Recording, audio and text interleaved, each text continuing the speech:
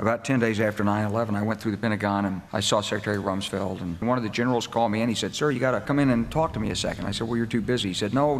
He says, "We've made the decision. We're going to war with Iraq." I said, "We're going to war with Iraq? Why?" He said, "I don't know."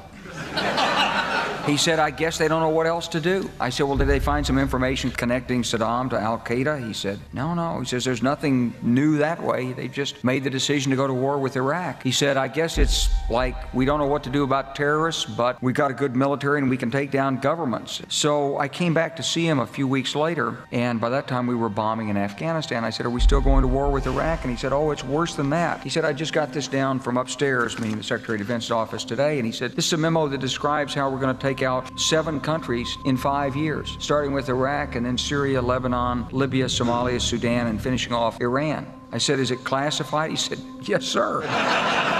I said, "Well, don't show it to me."